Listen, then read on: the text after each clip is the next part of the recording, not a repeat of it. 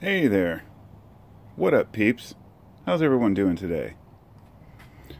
Well, I decided to discuss a little topic of fixing old stuff. And I'm not sure where to start. This is kind of off the cuff here, but I really wanted to just share this knife I had restored. This has been an ongoing process over several decades. This was my grandfather's knife from World War II. It's a battle knife. And I built this sheath for it just last year out of leather. I am not a leather worker, mind you. I only had a needle and thread back then, so I've since then got some more leather working tools, and I'm slowly learning, and that's the thing, I'm learning as I go.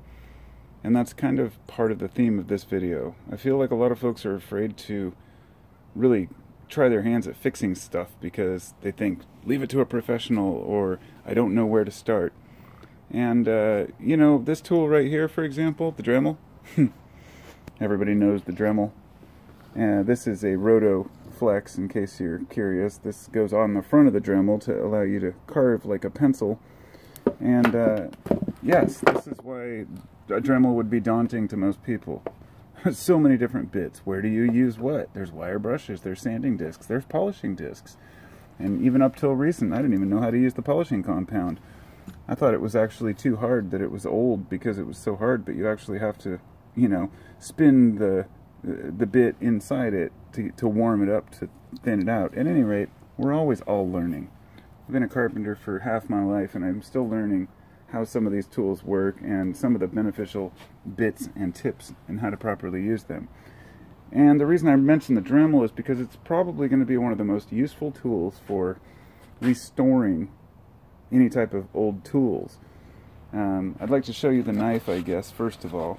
Now, this knife was my grandfather's, as I said. It was one of the only things I have from him. That I also had a .32 pistol that he took off a dead German soldier, apparently. And someone stole that from my house decades ago. So this was the only, I guess, real weapon I had. But this is an RH-34. Let me see if I can focus in here. It's an RH-34 knife by PAL, or PAL is what they called it. I can't recall the company that made them. And as you can see, it's a nice shiny blade, but of course it's got some pitting. Now, mind you, if you saw what this looked like before, it was horrendously rusted and old and pitted, and just, it was just horrendous. And this has been restored probably 3 or 4 times over the past 30 years by me, as I learned and got more skills in what the hell I'm doing. And it was one of those things where you don't want to mess something up by screwing around, and that's how, for example, trying to clean out this pitted area in here, I ended up scraping too much off. I could have fixed all that. I'm not looking for perfection. I'm not looking for, you know, a beautiful Mercedes of knives. I'm looking for something that's functional, that's clean, and that works.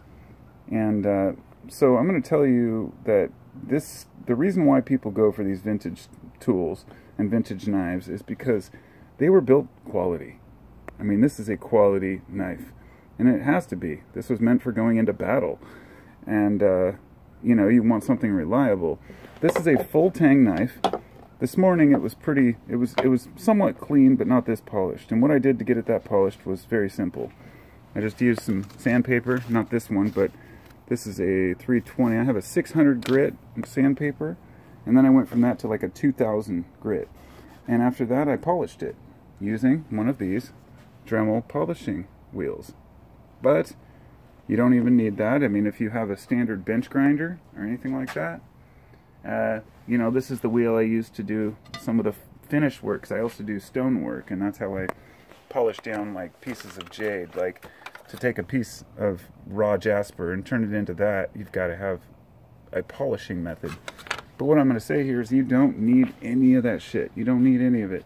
All you need is some sandpaper, some elbow grease, and a polishing cloth with some compound. You could use any type of polishing compound. One of my favorites is cerium oxide. C-E-R-I-U-M. It's the stuff they use to polish glass, and I use that for doing stone work. But at any rate, tools really aren't the main focus here, but I just wanted to bring that up because there are so many different options for tools that you can use for doing things like this. So this knife, what I also did, the neighbors are attacking. The neighbor dogs are attacking, and my dog's over there trying to attack the the birds in the trees. So this was the other issue with the knife. Okay, so it has a really nice steel. It has a full tang, which means a full handle that goes through. And this is the pommel. And a pommel is just the part that goes on the end. You can see there's a little, right here, there's a little dot, and that's where they, sanded it off flush, and I'm speaking in layman terms here. But this was the interesting part, because this was really thrashed. I started sanding it down. I believe, in the past I thought this was maybe made of leather sections, but I found out that it's actually wood. So all of these little stripes are individual pieces of wood, I believe. And then the ones on the end here, these three, at least the red, and then the yellows, and then the other two blacks around it, you can see it's a darker black. Those are plastic. I'm not sure what kind because it was made in the 40s. But at any rate, I polished that as much as I could, and it kept bringing up fibers. So I went to my second favorite remodel tool, which is CA glue. CA glue is going to be your best friend for fixing things that are, damaged with wood. I mean, this is super thin super glue. This is basically the kind of stuff you do not want to mistake for nasal spray. So I dumped a bunch of that on there and let it dry, and then I sanded it down again, and then I went over it with some shellac, actually, bullseye shellac, and that's enough. I know I just did one coat, and I know some folks may think, oh, you have to use a special coat or make it super durable. Do you? Really? How often are you going to hold your knife? I mean, if you're the kind of person who's out there carving shit every day with a knife this big, then hey, for all it's worth, do whatever you've got to do to your handle. But it's really about just a basic coating to protect it over time. The only thing I really had to modify was this little crack right here, which had formed over decades of shrinkage in the wood. And that left this little area where the finger guard was actually loose and flopping around. And so what I did was I stretched a piece of, like a 1/4-inch piece of leather in there, like just basically a piece of this stuff. Stretched it around really tight, threw some CA glue on there, and I said it's good to go. So this is my knife restoration, and I'm pretty stoked on it because it's sharp, it's shiny, and I feel like I've done justice to my grandfather's. The fact that he brought this back, and so this little sheath I've got for it is not the greatest, but it's tight. Let's just put it that way. See if I can get it in there by one hand. There we go. Chink, chink. At any rate, it's a great knife. I think it's in there now. I need to improve upon my methods here. It's a great little knife, and now it's not just going to sit on a shelf. It can actually be utilized and carried on my belt. Another thing soldiers get besides knives and guns is a coin. So, if you join the military and you go fight overseas, they'll give you a thank you coin. I mean, what else could you ask for, right? And this right here is something that I restored recently, which is not finished yet, obviously. This took on more rust because I haven't finished it yet. I got it sanded down a ways, but the thing is, if you're going to finish metal, I want to make this point. You need to oil your metal to protect it, and before you do that, you want to sand it down as smooth as you can. So you start out with 600 grit, and then go to 1000 grit, 2000 grit, sandpaper, get it really smooth, and then polish it on any kind of polishing wheel. Because what that's going to do is it's going to get rid of those little divots that are in the metal from oxidation over time, and then you oil it, and it will prevent further rusting. I don't recall where I got this, perhaps at a garage sale or something. I really love it. It's a Stanley Bailey No. 4 plane. In case you don't know woodworking, a hand plane is very simple. It has a blade that comes out the bottom at an angle. You can adjust it for depth, and you just push it along, and it just cuts up pieces off of the top and flattens out your surface. And before you go say something like this is irrelevant because of planers and jointers, no, dude. A lot of woodworkers still use a standard plane. They are amazing tools. But when I restored this, I only got partially done, but I got the blade all sharpened and everything, and this handle was totally busted. So I made a new one out of a piece of Padauk, which is a reddish wood, and I've been using it so much it's dark now, but you can see the corner broke off down here. Pointing this out because it's a restoration project that kind of went bad. Not bad, but rather, I guess after a decade of using it on and off, it finally broke and I need a new one. The types of wood you choose for restoring things is important too. Just before I started this video, I was getting ready to, I was going to do some fret work. I was restoring actually an old guitar and also building my own. This is my rosewood fretboard and my zebra wood neck.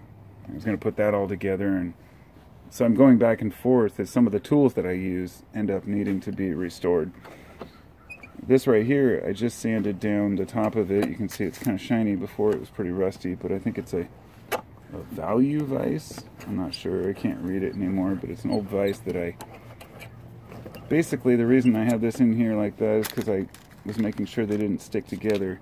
I restored it a little bit and just put new leather pads on there. Because something like that is actually a very valuable, you know, benefit in the shop, having a small vise like that. And I had this old Vietnam era anti-aircraft artillery shell that I just got at a garage sale free, along with that Dremel. Actually, this was in a box with a bunch of bits, and it was all just free. I was going to put it in the vise, and I spun it around to show you that, you know, that's just a 30 seconds of polishing, and how quickly you can restore anything metal to its former glory if you're willing to take the time, whatever it may be. And I think there are vast benefits to fixing old items because the quality of materials was always better. And that's not to say that they don't have high quality materials today on a lot of products. You can get them, sure, but you're going to pay a lot more. They're considered premium items, and back then it wasn't like that. The only companies making products were competing to make the best products. It's like the stereo wars in the 70s. I'm a stereo guy, and there was the stereo wars, as they call them, where the different companies like Pioneer and Marantz and Sansui were all competing for, you know, profit shares in the market, and so they were willing to make their receivers with very little overhead, or very little profit, and a very high overhead, rather.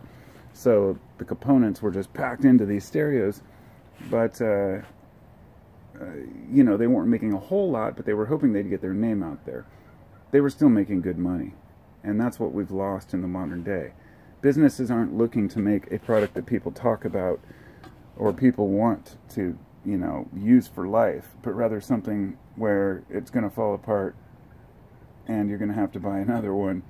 It's planned obsolescence, and it's unfortunate, but that's why somebody's willing to restore a beat-up old World War II era knife, because the steel in this blade is probably better than 99% of the shit you're going to get on the market today.